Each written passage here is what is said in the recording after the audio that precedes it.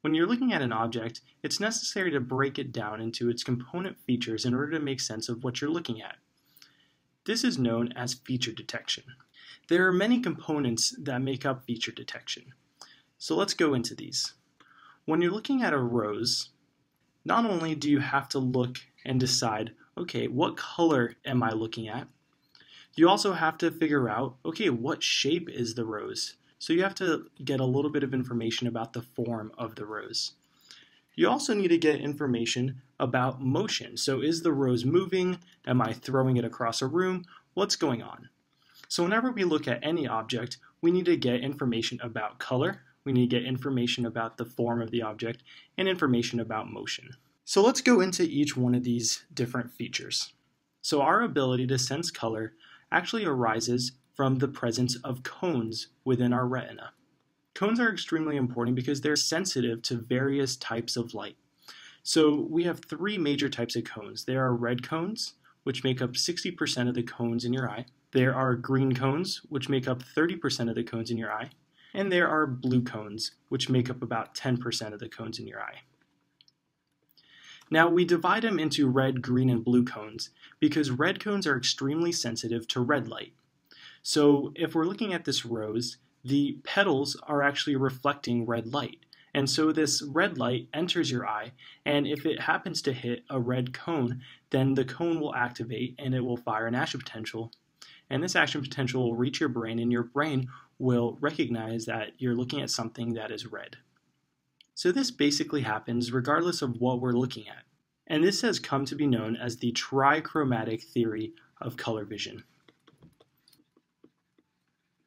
So what other features do we need to take into consideration when we're looking at this rose?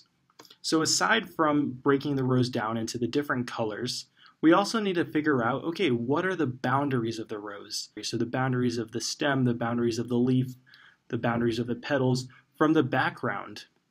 And this is also really important because not only do we need to distinguish the boundaries, but we also need to figure out, okay, what shape are the leaves? What shape are the petals? And these are all very important things that your brain ultimately is able to break down. So in order for us to figure out what the form of an object is, we use a very specialized pathway that exists in our brain, which is known as the parvo pathway. So the parvo pathway is responsible for figuring out what the shape of an object is.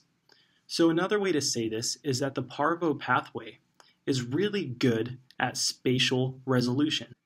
Let me write that down. So spatial resolution. And what spatial resolution means is that it's really good at figuring out what the boundaries of an object are, what the little details that make up the object are. So if something isn't moving, such as when you're looking at a picture or when you're looking at a rose, you're able to break down and look at the little tiny details. So you're able to look at the little veins that make up the rose leaf. You're able to see all the little nuances of the rose.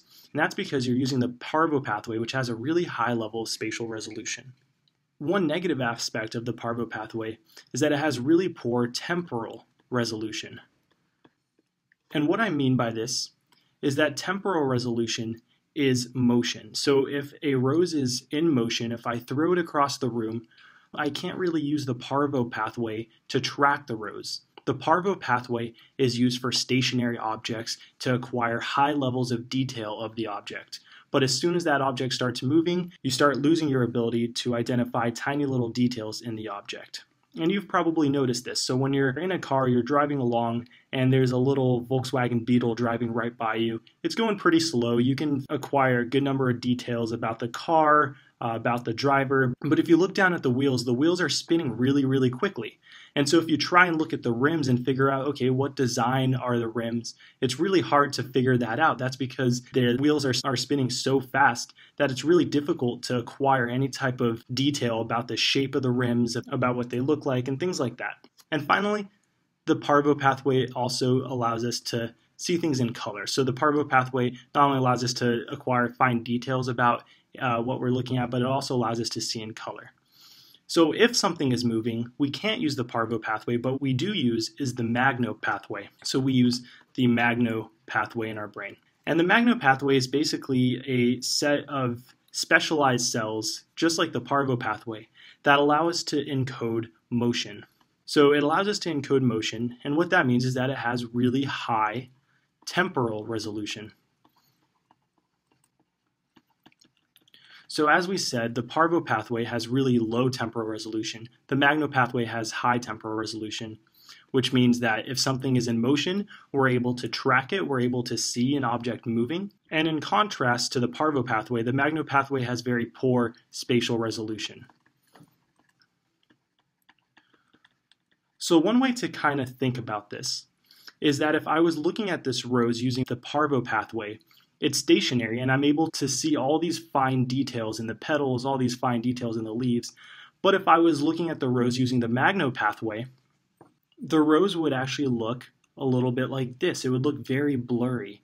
You would only be able to see this kind of blurry aspect of the rose. And when you're looking at the stem and the petals, you only kind of see this very blurry vision of the rose.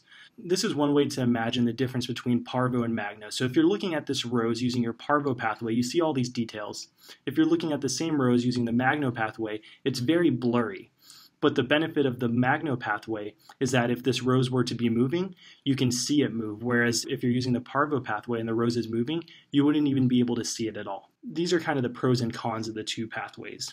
And finally, the magno pathway does not encode any color. So it just simply would encode motion. So our ability to detect these three different features whenever we're looking at an object all happens at the same exact time. So when I'm looking at a rose, I don't first focus on the color and then the form and then whether or not it's moving. I get all this information at the same exact time. And our ability to see all three things whenever we're looking at something at the same exact time is known as parallel processing.